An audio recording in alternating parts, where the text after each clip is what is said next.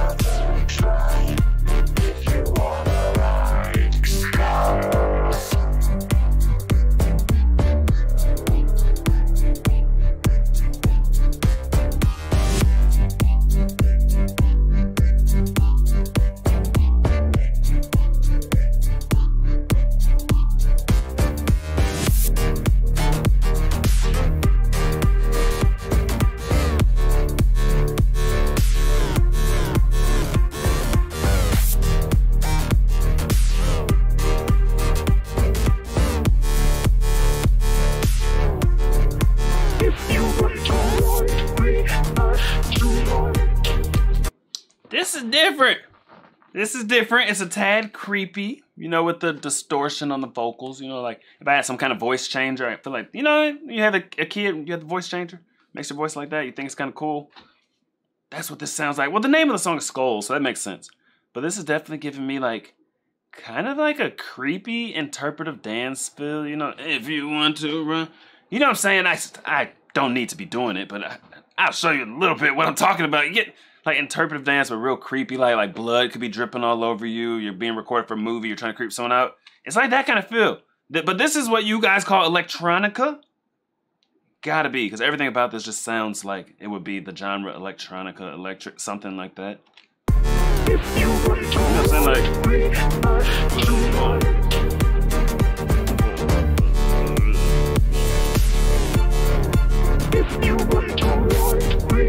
Like that, you know what I mean? Like creepy interpretive dance.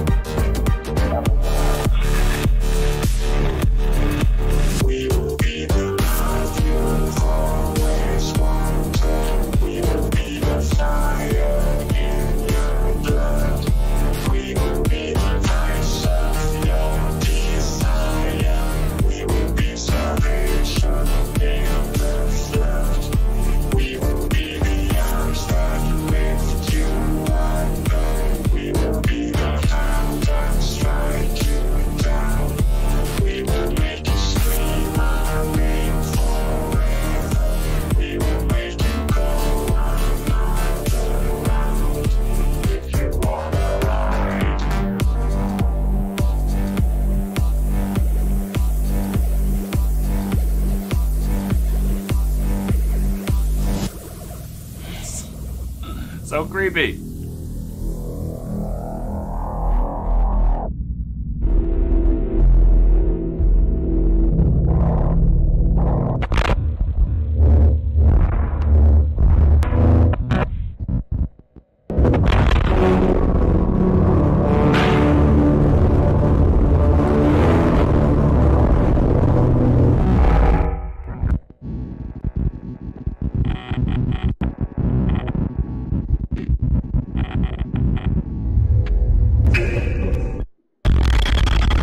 What is going on?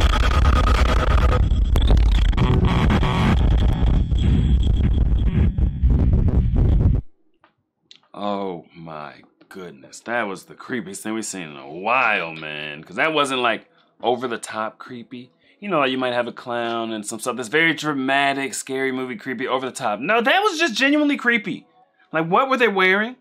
You know what? Hold on, I'm rewinding it. Hold up, what, guys? What is this? Ah, I don't want to hear that creepy noise again. But what? Like this?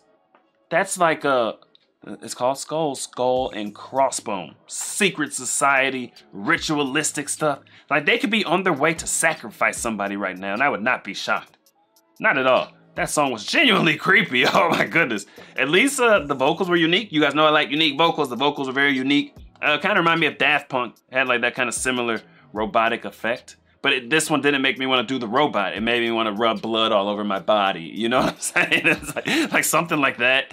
I don't know what Royksopp is anymore, guys. Like, we've only heard one song from Royksopp, and the sound was completely different. Completely different. How do you go? Dang it, I was going to pull it up. How do you go from that? The song we heard right here. Here's a little clip. It's like party, but beautiful. You know what I mean? Great vocals.